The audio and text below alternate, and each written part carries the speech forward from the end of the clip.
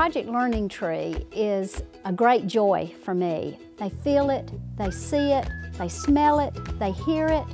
Then the likelihood of them translating that into long-term understanding and knowledge is much greater.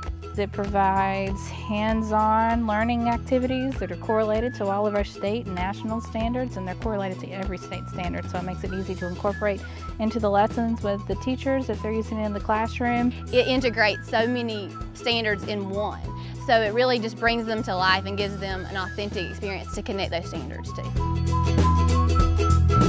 We've learned about the water cycle, and we've learned about how much water we have on the earth. When you count the rings of a tree, how many rings there are, that's how old the tree is. The trees do help clean the air because they breathe in the carbon dioxide and they let out the oxygen, which we breathe in. You get to do different activities and you get to have some fun.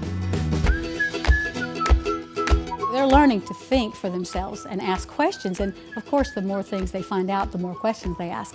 So then they get their learning through actually hands-on, real-world experience.